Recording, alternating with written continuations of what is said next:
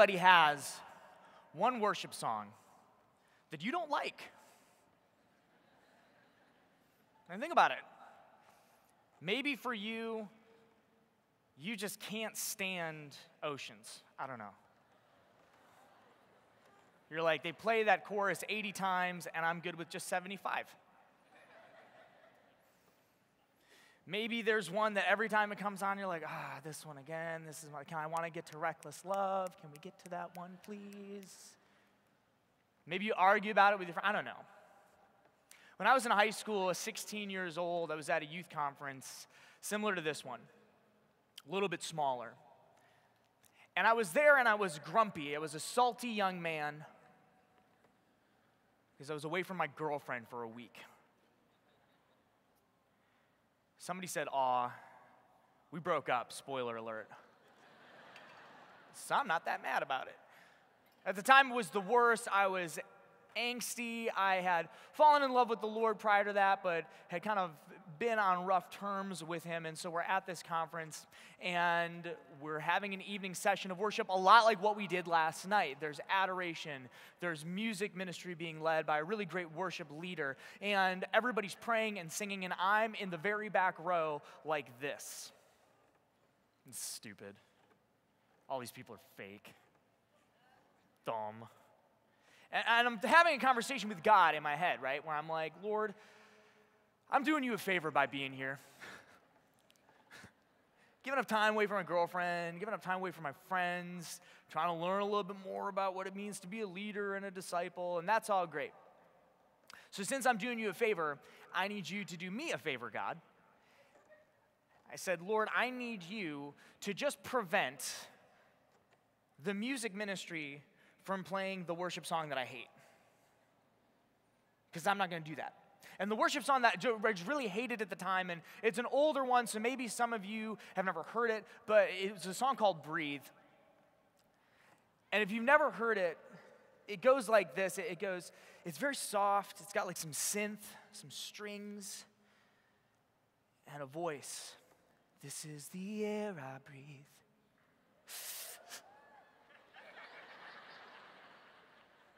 This is the air I breathe. And then the chorus. And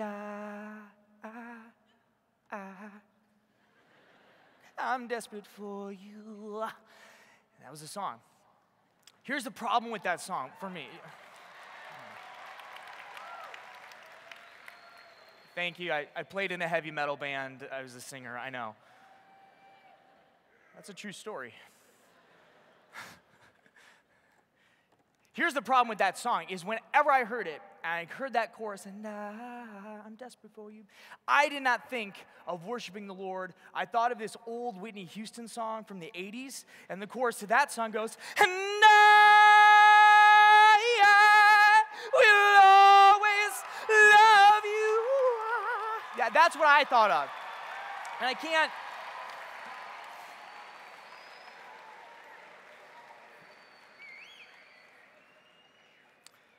I can't do it. I can't pray to the Lord and have Whitney in my head. So I'm there, I'm angsty. Lord, just don't let the band play Breathe. That's it. I will stay here. I am here for you, and I don't want to sing the song. No more than 20 seconds later, here it comes. This is the air I breathe. And now at this point, I should have fallen on my knees in repentance and said, Lord, have mercy on me, a sinner. Because he's heard me, and God's response to me was, that's funny you don't like that song. Here's the song. Maybe deal with it. I should have repented in sackcloth and ashes. Instead, this was my response. Oh, you would like to be that way? Then I'm out. And I left the session for the rest of the night. Deuces, God. It's over. I had this moment. I don't know how the Lord reveals himself to you in these beautiful, touching, hallmark moments. My interactions with God are a little bit more like that, probably because I need it. A little bit of a tap on the face like, hi, I'm in charge. Good talk. I had this moment where the Lord in that instance gave me what I needed, but I wasn't necessarily ready to receive it. Christ in that moment was powerfully there for me because I wasn't treating worship as worship. I was treating it about something for me. And the Lord, in a very powerful way, said, this is not about you. This is about me. But in my pride, I wasn't able to receive that. You know, Jesus has this habit of showing up in places that we don't expect him, that we're not ready to see him. As we end this particular conference weekend, I think about a passage from the Gospel of Luke. It's at the very end in chapter 24 if you want to go back and read the whole thing on the bus or in the car ride home. And these two disciples are walking to a town called Emmaus. And Emmaus is a little ways away from Jerusalem, so they're leaving. They're going presumably back home. And they're talking to each other about all the things that had happened. So Jesus has been crucified. He's been put in the tomb. He's dead. While they were talking and discussing together, Jesus himself drew near and went with them, but their eyes were kept from recognizing him. So Jesus comes alongside of these two people who had followed Jesus. They had heard Jesus teach. Presumably, they may have even been close to Jesus, maybe part of the 70 or 72 who went out to cast out demons and proclaim the kingdom of God. But now Jesus is in their midst in a different situation and in a different circumstance, and they don't recognize him. And they talk. They have a conversation. Jesus teaches them, and they drew near to the village to which they were going. And Jesus appeared to be going further, but they constrained him, saying, "Stay with us. It's toward evening, and the day is far spent." So he went in to stay with them. When he was at table with them, he took bread, blessed it, broke it, and gave it to them. And then their eyes were opened, and they recognized him. And he vanished out of their sight. Have you ever had a moment where somebody showed up in a place where you didn't expect them and you didn't recognize them right away? And you had to have that awkward conversation where like they know you and they're like, "Hey, how are you doing?" And you're like, "You. Dude, it is you, the guy. What's up?" And they're like, "You don't know me." I'm like, "Not a clue." But if you put them in the right context in your school, back at a particular conference, in the Starbucks where they work, you'd be like, "Oh, that's that person." And see, context sometimes matters in being able to place the people we know. Jesus actually shows up a couple of times where people don't recognize him throughout the Gospels.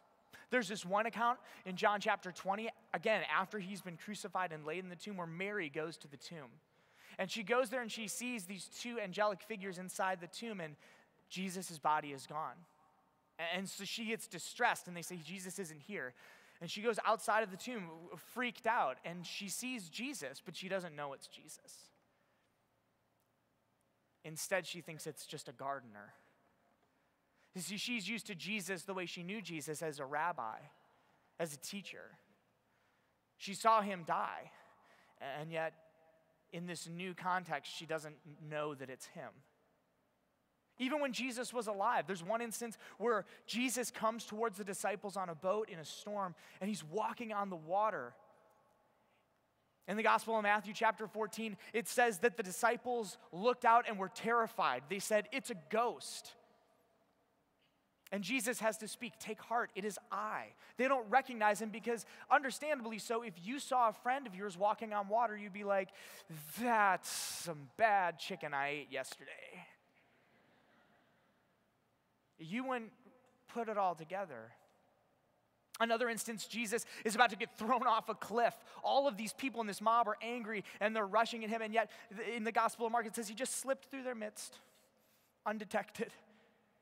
Nobody recognized him. We have places that we expect to find Jesus. We have places where we expect to see the Lord. In that particular worship song, when they play that song, that's when I really pray. In that moment of adoration on Saturday night, it's got to be Saturday night, and it's got to be in this section. In reconciliation, but only if it's at a Steubenville conference, and only if it is not with my parish priest. I know it's the same Jesus, but you know. We have these places that we expect to have an encounter. And those things aren't necessarily bad to have those sort of expectations. In fact, it's a good thing to want to come to a Steubenville conference and say, "I want to go there, and you know what? I expect to encounter the Lord there. I expect to encounter him in some way." It gets toxic when we start to say, I need to encounter Jesus in this way. I need the band to play that song. I need us to do adoration in this way. I need to have a really good homily. Otherwise, I can't pay attention during Mass. To put those kinds of expectations, that's not a good thing. But to show up to a place and say, I expect to find the Lord there, that's not a bad thing. It's what happens after this conference. As we walk back to our homes, to the places where we came from, will we recognize Jesus there? Jesus shows up in unexpected places, and sometimes the places where we would least expect to find Jesus are the places that we should most expect to find Jesus. I think about your parish when you go back. Last night it was incredible watching all of you in adoration. As the Lord moved up and down these aisles, I just imagine it in the same way he used to move among crowds when he walked with a body like you and I on earth.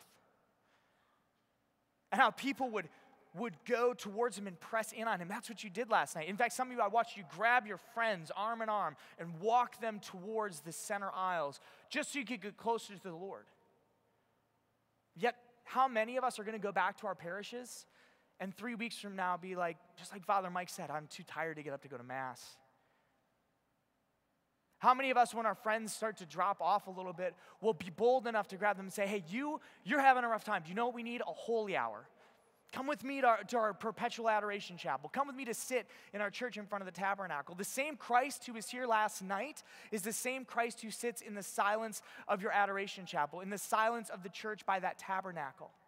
The same Christ you receive at Mass. Do we as willingly put ourselves in front of him? You see, the challenge with this type of weekend is that it's incredible, but for many of us, we let this be the only thing that sustains our faith through the year. And then we come back so broken and so hurt, and we wonder why. Well, I expect to find Jesus there. But every single week, in fact, daily, you have an opportunity to encounter Jesus in Mass. And that's a place you'd expect to find him. Reconciliation. We go to reconciliation here. We have a beautiful moment. Mercy, forgiveness, grace pours over us. And you could do that every single week. And we only offer confession for 15 minutes on a Saturday. Then get there and be first in line. Make encountering Jesus in the places you should expect to find him a priority. A lot of people came here with a youth group or a small group. When you go back, lean into those things. Expect to find Christ in your small group. Expect to find him in the conversations you'll have and the accountability you'll have with those people. It is not an easy life today to be a Catholic or a Christian. There are things that are challenging, but you know what? Any lifestyle has challenges. The difference in a Catholic Christian lifestyle is we meet our challenges with the grace that God provides, with the community that we're given, with the strength we find in the Eucharist, with the forgiveness we find in reconciliation. Yeah, it's a difficult life sometimes, but every life is difficult, but you have things to help elevate you beyond that. Places where Christ is revealed. But I wonder, do we lean into them and say, I expect to find Jesus in the mundane, quiet moments of my small group, in those conversations. I expect to find Jesus at the Mass that I'm going to go to next Sunday, where instead of this incredible music ministry playing Reckless Love, somebody is on a guitar or a piano and they're playing Gather Us In, and I can't find the right page in my Gather Comprehensive Hymnal.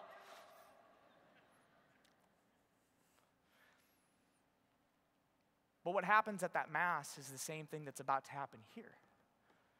The Holy Spirit will transubstantiate bread and wine into the body and blood of Jesus Christ. And you receive that.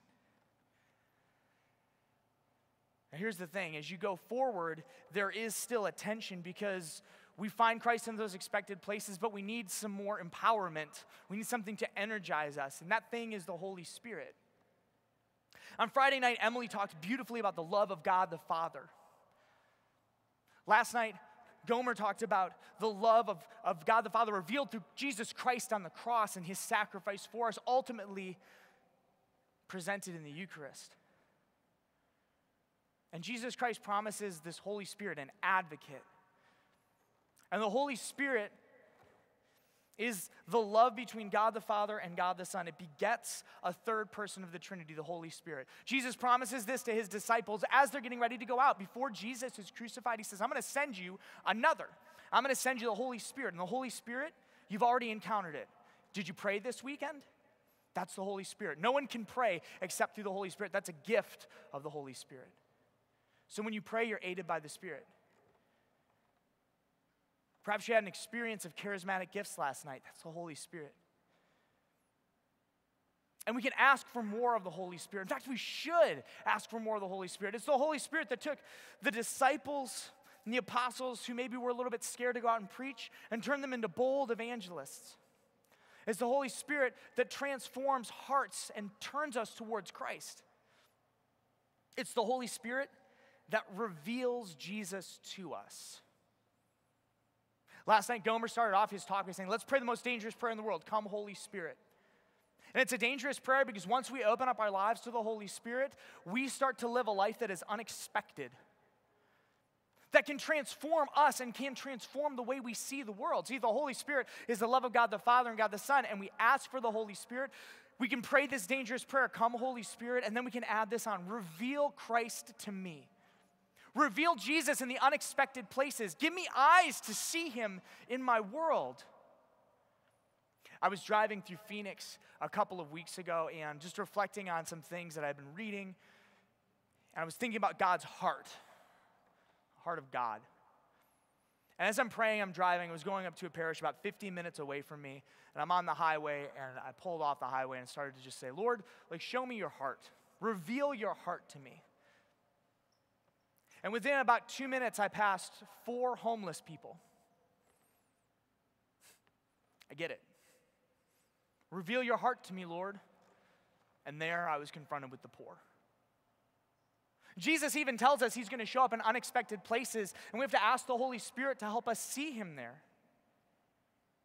In the Gospel of Matthew, chapter 25, there's this account where Jesus is judging the nations. And the king will say to those at his right hand, come, O blessed of the Father, inherit the kingdom prepared for you from the foundation of the world. For I was hungry, and you gave me food. I was thirsty, and you gave me drink. I was a stranger, and you welcomed me. I was naked, and you clothed me. I was sick, and you visited me. I was in prison, and you came to me. Then the righteous will answer him, Lord, when did we see you hungry and feed you, or thirsty and give you drink? When did we see you a stranger and welcome you, or naked and clothe you? When did we see you sick and in prison and visit you? And the king will answer them, truly I say to you, as you did it to the least of my brethren, you did it to me. Unexpected places. Where is the place you feel you are least likely to encounter Christ when you go back into your world? There are places that we should expect to find Jesus. At a Steubenville conference, absolutely. Come back every single year and be recharged here in this big community. When else do you get to hang out with 4,500 of your closest Catholic friends, have some incredible music ministry, listen to great talks, and just be able to hang out with your goofy youth ministers? Not a lot of places. Unless you know something I don't know about. And if so, invite me. So this is good. We can expect to find Jesus when we go to Mass. In fact, we should. Sometimes that becomes the unexpected place.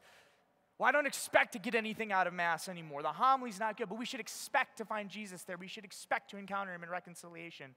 But then we need to pray for the Holy Spirit to reveal the places that we don't expect to find Jesus. The places we wrestle with finding Jesus. Every day you wake up, there's an opportunity to encounter him. But will you? Will you encounter the Lord the same way you poured yourselves toward him last night in adoration? In the Gospel of Matthew, that particular passage is critical. It's what Jesus says brings people into the kingdom. When you see the poor, what do you see? When you see the stranger, the other, the outcast, what do you see? When you hear about people on the margins, on the fringes, those that society has left behind, what do you see? A problem? Politics? Bad decisions? Criminals? Or do you first see the person? And then beyond the person, do you say, Holy Spirit, help me see Christ in that person?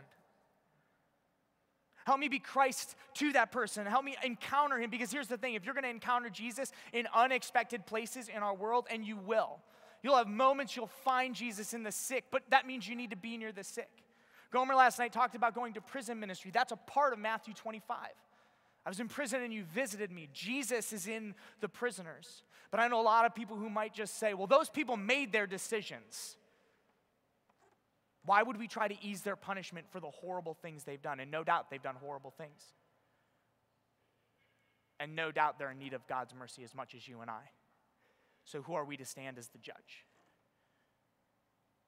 But when we encounter Jesus in those unexpected places, in your schools, can you see Christ in your classmates and encounter him there? Can you see Christ in your enemy, in the person who's hurt you? Can you see the dignity of God as he looks at them and says, I call them to be my children too, which makes them your brothers and sisters? Could you see that? And if not, that's okay, but you need to ask the Holy Spirit to reveal Jesus to you.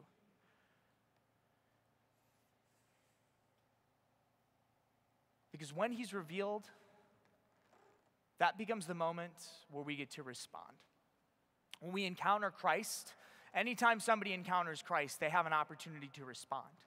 That moment when the scales sort of fall from their eyes and they see clearly, they get a chance. For the two disciples on the way to Emmaus, they suddenly realized it was Jesus in the breaking of the bread. They saw this act as something new. And perhaps for you, when you go back to your parish, this next Sunday Mass, maybe it's boring, maybe it's not what you want it to be, but at that moment where the priest says, behold the Lamb of God, behold he who takes away the sins of the world, blessed are those called to the supper of the Lamb. You look and you say, my Lord and my God, and your eyes are open. And Mass at your parish is never the same. For Mary Magdalene, she looked at Jesus, and when it was revealed that it was Jesus, she ran and she told those who were not there. Perhaps when you let go of the idea of Jesus just as a teacher or as a prophet or as some good moral guy, you too will run and share the good news with those. Because if Jesus is the best thing that ever happened to you, why would you not share that with others who need the healer? For Peter, when he recognized it was Jesus out on the water, he asked to have a greater faith so he could walk to and do the impossible. And I know we get on Peter for falling, but bear in mind that Peter got almost all the way to Jesus before he fell and then walked with Jesus back to that boat. He did the impossible through Christ. You must too become Christ.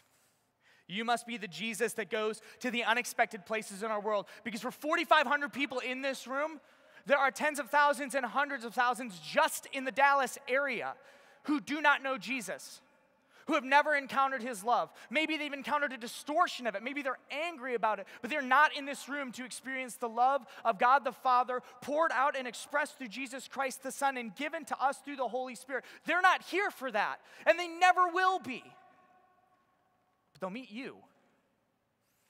They'll meet you. And you can become the unexpected intrusion of Jesus Christ into their lives. I heard this saying a while ago. It's like, you might be the only gospel people ever read. And I don't really like it because I have to add something to it. You may be the first gospel people ever read, but you shouldn't be the last. See, that last is because it says there's movement, right? Maybe I encounter somebody and I become the unexpected intrusion, but then I get to walk them towards the real gospel. You have that ability, but only through that Holy Spirit that empowers us to go out, that lets us say Jesus Christ is Lord, to become the unexpected response to the unexpected encounter of Jesus in the world. We can become Christ revealed to our world. A world that is so in desperately need of Jesus. That's why we're here. You see, when I was 15, I had a moment where I was at a Steubenville conference like this one. And I fell on my face and I looked at the monstrance and I said, my Lord and my God. And I knew that Jesus was real. At 16, I was an angry, salty teenager who left a conference because God didn't give me what I wanted. And I learned that my faith wasn't about me. 17 through now, I realized that I am a sinner in need of God's mercy. 18 was a rough year. And along the way, I realized that it was completely selfish of me if every day I woke up saying yes to a God that I believe changed the world, to hold that inside. You see, we're not here. Ike, Emily, Paul, Gomer, we're not here because we think this is really cool. We get to be on stage and there's lights. And Father Mike didn't decide to become a priest because he's like, I look really good in a green chasuble. Brings out my eyes. We did this. We're here. This is all because, and the team, all those people Paul thanked, because we had an encounter with Jesus who changed our lives in unexpected ways. With a Lord who called us out of mediocrity, called us out of our plans and routines, and asked us to be something more, asked us to be something great, and didn't just say, go be something great, figure it out, but said, I will give you all that you need to be who I want you to be. We don't just do this because it's fun. This isn't because of some idea or some concept. This whole weekend was about a person of Jesus Christ. A person who we encountered powerfully in Mass, who encountered incredibly in adoration, who we worship in prayer, and who you will go and meet in the streets, who you will encounter in your schools and in your families. And when you do have that unexpected encounter, you have an obligation, brothers and sisters, to be ready to become Christ in that moment, to be the unexpected encounter of Christ in a world that needs him. And that moment for you can begin today. When I was at that first Steubenville conference, they gave me a card. It's a lot like a card you've got in your hand right now. It's a commitment card. And they asked us to make a commitment to living for Jesus Christ. They said, you have a chance to say yes to the Lord. Because here's the thing, John chapter 15 says, it was not you who chose me, but I who chose you to go bear fruit, and fruit that will remain. You see, Jesus has already chosen you. You are chosen and you are loved. You are picked. I need to step back for a second because I don't know if some of you have ever heard that. You're chosen. You specifically. Take away all of these people in the room, make it just you, and I'd still look right at you and I'd say, you're chosen. It'd be weird because there's a lot of empty seats and just you, but I'd still do it. Jesus chooses you. That means that you don't get to choose Jesus. You get to respond to Jesus. And that's what this commitment card is all about. When I was 15, I responded to Jesus. I said, yes, Lord, you are my Lord, you are my God, you are my Savior. I want to follow you, I want to be a disciple. And it didn't mean I said I'm going to be perfect from here on out. It said I'm going to try. And it didn't say this is the only yes I get to make and then I get to live my life however I want. It meant I'm going to say yes every single day. From the moment I wake up, I'll say, yes, Lord, I will follow you and be a disciple today. And at the end of the day, when I'm a complete failure, I look at the Lord and say, yes, Lord, I tried and I failed today, but I will still follow you. I will run to reconciliation to be reconciled with you. You see, yes to Jesus is an everyday yes. To allowing Jesus to break into our lives in unexpected and magnificent ways. And a yes to being Jesus in unexpected and powerful ways to those around us. It's a yes to an unexpected adventure. I was supposed to be a doctor. Dr. Stepanek has a nice ring to it, though. I'm not going to lie. I'm here. We're here. You're here. And as I was extended that invitation when I was 15, I want to extend that invitation to you. Some of you may have never said yes to Jesus, never given your lives to Christ, committed your life to Jesus. That's a commitment you make every single day. But today, for some of you, might be the first day. And right now, maybe your heart is just beating in your chest because you know that that's a big commitment. It is words you speak, and once you speak them, Jesus says, okay, let's go. And some of you maybe have made that commitment before. But today, I want to give you an opportunity to recommit. To say, Lord, I want to re-up my obligation. I want to re-up my commitment to being a disciple. And so I want you to close your eyes and just open up your hands.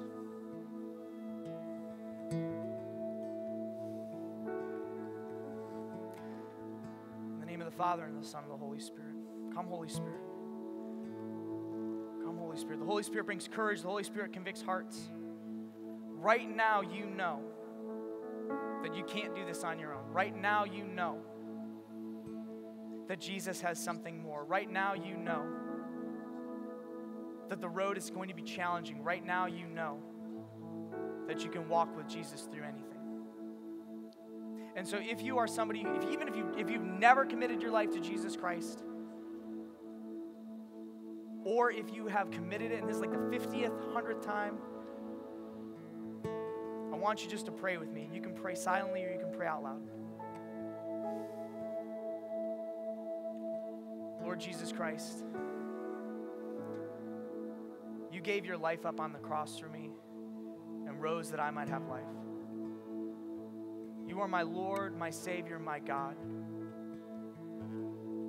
At your name, my fears tremble and fall.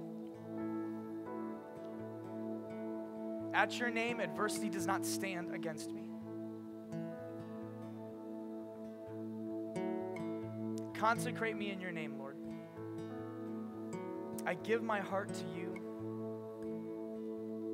I respond to your invitation to be a disciple. I want you just to take a second. If you're still on the fence, I'm not going to move through this quick. Just to be with the Lord, to continue to commit yourself to that. When I fell in love with my wife and I told her for the first time, I gushed about it. Just kept telling her how much I loved her over and over again. When we got married, for the next couple days, we just kept looking at each other and be like, I commit to you. We're married. In this moment, I want you just to take a second. If you're committing your life to Jesus, just to let him know your heart, your commitment.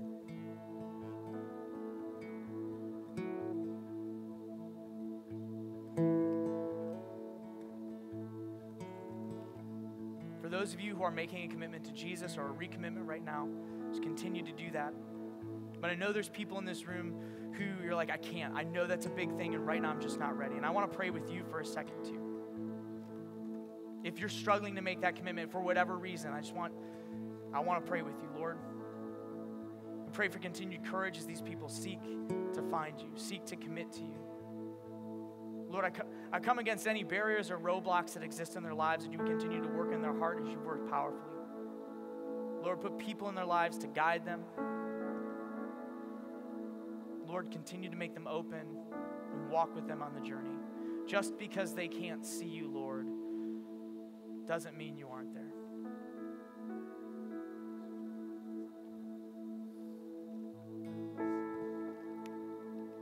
With that card, if you've made a commitment to Jesus, even if today is your second, third, 50th time, or it's your first time, after this session, I want you to write today's date on that card.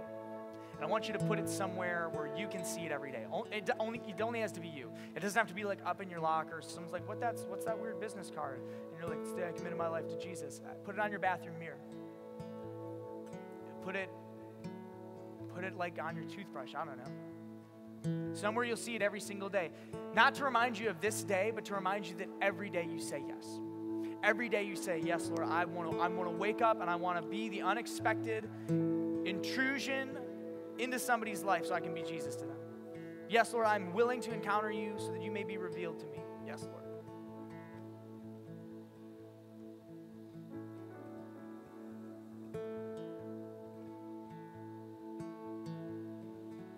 If you made that commitment for the first time, though, today, Paul and I want to pray with you.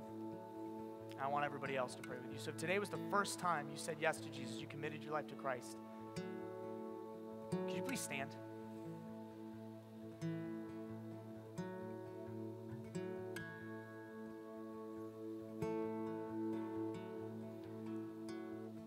Today is a day I hope you never forget.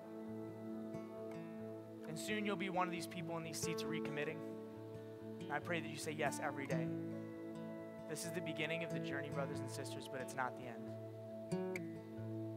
For all of those who are in the seats, if you would just kind of put a hand up to whoever's closest to you. We want to pray with you. We want to just celebrate the decision you've made and pray for strength in the journey.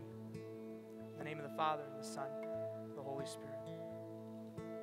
Lord God, I ask you to bless my brothers and sisters. I ask you to pour your Holy Spirit on them, those people who have made a commitment to Jesus for the first time. That today would be the first but not the last moment they say yes. That you would sustain them on the journey. That you would give them strength in the decisions they need to make to walk as a disciple. That you would guide them and guide their hearts. That you would give them encouragement and consolation along the way. That your Holy Spirit would be a continued guide and consoler and helper to them. And that this day would be a day that they identify as a place they said yes for the first time of 1,000,000 times until they see your face in the